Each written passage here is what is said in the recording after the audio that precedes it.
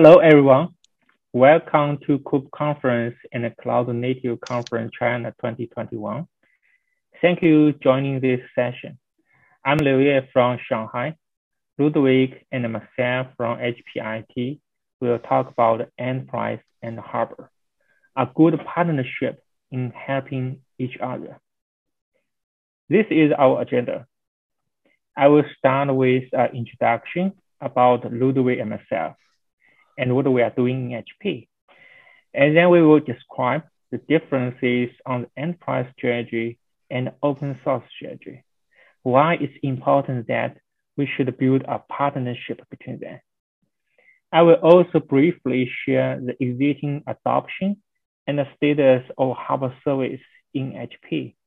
And then I will hand over to Ludwig to share more about how we contribute back to the open source community and what we have done to turn Harbor into an enterprise-grade Docker registry. Both Ludwig and myself are from HPIT.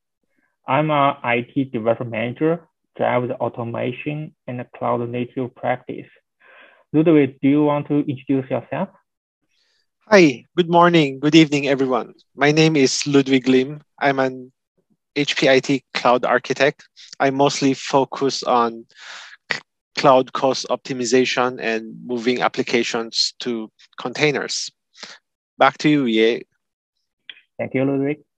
In HP, IT delivers engineering and software development solutions for R&D communities to create great products, shorten the product life cycle, lower the cost, and improve the quality.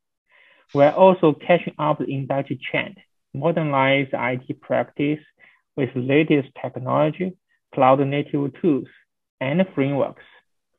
IT supports over 17,000 developers from R&D, labs, CTO, and IT organizations across the world. Ludwig and myself started to attend the COOP conference from 2018. And we know Steve and built a very good relationship with Hub team. There was a gap on the Docker registry service in HP, so we decided to adopt Harbor into HPIT. It's a very interesting journey, and we feel some essential gaps are because of the key strategy differences between enterprise and open source. For example, enterprise requires the service to be stable. In HP, the SLA of our Harbor service is 99.5% availability, and the customers are very sensitive on the performance.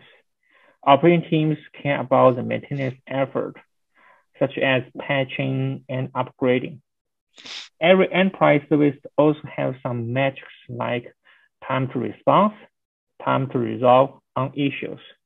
So how to get the right support on right time is also critical. For HP Harbor service, time to response is 1 working hour, and time to resolve is 4 working hours on critical issues. So you can imagine the challenges. Each enterprise environment, cybersecurity is always an important consideration. Be it vulnerabilities, authentication, authorization, encryption on rest. And meanwhile, and if you look at open source work, it usually demonstrates the flexibility, innovation, and the latest technology. And the community is also a very good place for learning and collaboration, but there's no guarantee SLA on support because there are no dedicated resources. Each open source software has its own roadmap for new features, but not always put the enterprise requirements with high priority. So we definitely need some good approach to build the synergy between enterprise and open source. And we are going to share you our learning from the journey, deploying the Harbor service into HP from 2020. Today, there are 2,600 repos with 11 TB images on the 300 projects. Every day, There are about 30,000 images approved and deployed to internal and external platforms. Okay, now let me hand over to Ludwig and share more about how we contribute back to the open source community and what we have done to turn Harbor into an enterprise-grade Docker registry. Ludwig, your turn. Okay, thank you very much. Yeah. Okay, so let's start with how enterprise can help in Harbor development. For this, we want to share our contributions to the Harbor development. Our first contribution to the Harbor development is disabling anonymous access. Our open source and enterprise have produced great quality softwares, although the focus of both is very different. For open source projects, the focus is more on collaboration and openness, while for enterprise, they have their own intellectual properties to protect. We contribute to the Harbor project by submitting a pull request that optionally disallows anonymous access to Harbor. This way, Harbor can work for both enterprise and as well as for open source. Our second contribution to the Harbor project is OIDC testing. HP is one of the first companies that use OIDC integration feature of Harbor. Being an enterprise, we have access to authentication tools that have complex mechanisms such as OIDC. Also, HP has thousands of employees that can help in testing this feature. We help by submitting feedbacks and bug reports to the Harbor team on the OIDC integration feature. This is something that is very difficult to do if we just rely on the open source community. Next, our next topic for the talk is turning Harbor into an enterprise-grade internal Docker registry. For this topic, we have three subtopics. First, the technical aspects. Second, the end user or customer aspects. And third, the security or compliance aspect. So let's go to the technical aspects. First, we need to understand the Harbor components. During our initial testing with Harbor, one of the challenges that we met is understanding Harbor components, because it seems that every time we install something different came up. For example, when we change the expose type to load balancer, the Harbor installer will create an Nginx controller. But if we set the expose type to ingress, the Nginx controller will not be created by the Harbor installer. So you need to be very careful. You need to understand how the configuration works, because in the end, this configuration will affect how your Harbor architecture will look like at the end. Tip number 2, leverage auto scaling. Okay, so for this tip, I'm going to show you a demo how HP uses HPA for Harbor.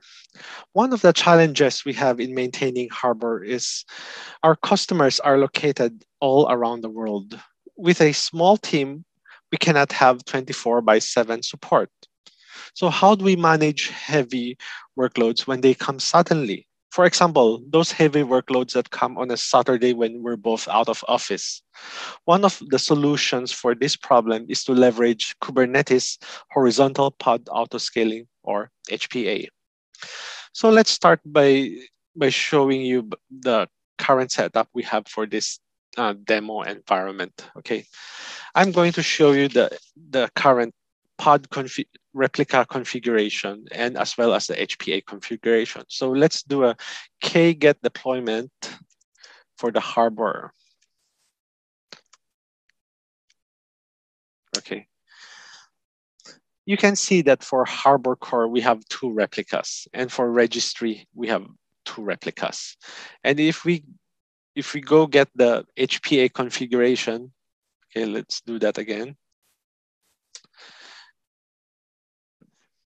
We start with minimum of 2 pods for the Nginx and for the registry.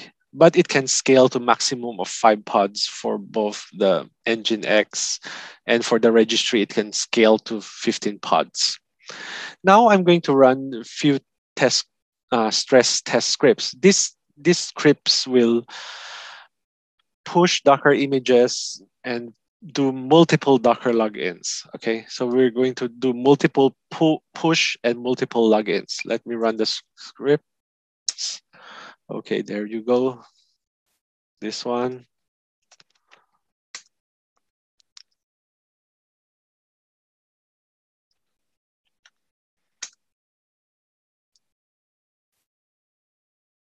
And finally, this one.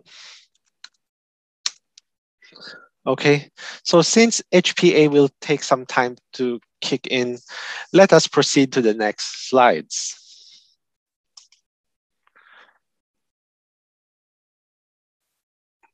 Okay, tip number 3, don't ignore pod restarts. You might be curious, Kubernetes has a self-healing function, so why worry about intermittent pod restarts? Well, because pod restarts are just symptoms of a bigger problem. So if you don't fix this problem at the early stage of your deployment, when your deployment gets bigger, more complex, and there are more users, chances are you will have problems every day. So let me share to you one of the experience that we have. We have rare occasion wherein our Harbor pods crash, and although it automatically restarts, we still want to fix this problem. Okay, after long investigation, we found out that the cause of this was because it ran out of memory, and after the pod ran out of memory, it crashed. Although Kubernetes was able to self-heal, users still notice it. Our next tip, don't treat containers as block boxes. Although Kubernetes provides layers of abstraction for your containers, to make your Harbor installation more robust, you need to understand the configuration of these containers. Different cloud providers, node architectures, instance types, and container runtimes affect how your containers are created. Low limits will cause performance issues, and in the worst case, cause a pod to fail. Look at the screen that I'm sharing.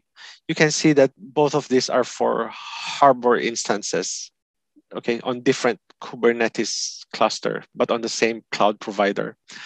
You can see that for this one, it has an open file of 1024. This issue actually caused our Docker registry pod to fail when people are doing multiple push, because the number of files that it can open are so small. So we fix it by increasing the number of open files. Okay. Next tip, pay attention to external components. Harbor uses the following external components. Number 1, PostgreSQL. It uses the PostgreSDB to store user credentials, project information, like the project name, and the repositories that you have. And if you have multiple users trying to do multiple Docker logins, the number of connections will increase. So you need to check the number of connections, especially if you have many users. If your number of connections hit the ceiling and your Docker will say that Docker login failed. Okay. Also, if you have Nginx as part of your Harbor installation, you need to check the worker connection settings for Nginx.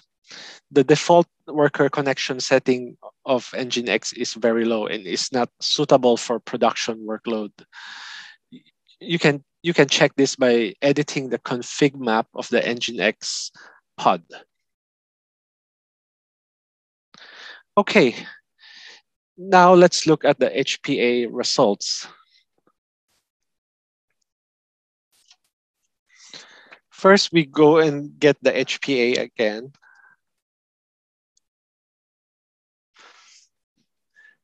You can see now that for the registry, it has 5 replicas, okay, from the initial 2 replicas, we now have 5 replicas.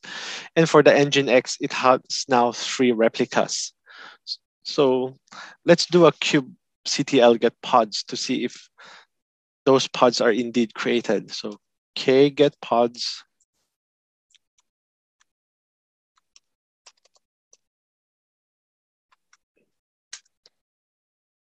You can see now we have 5 registry pods running. Let's go and check at the Nginx pods.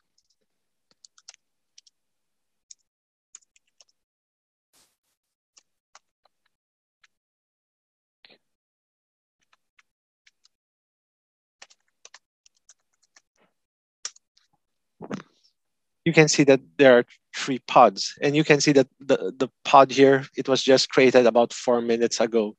So this is the proof that auto-scaling indeed work, okay, for Harbor.